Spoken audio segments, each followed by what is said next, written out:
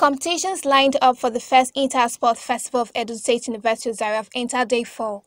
The male football encounter between Farmers and Engineering ended goalless. At the mixed doubles tennis tournament, Farmers were lumped Engineering 6-3 to secure victory.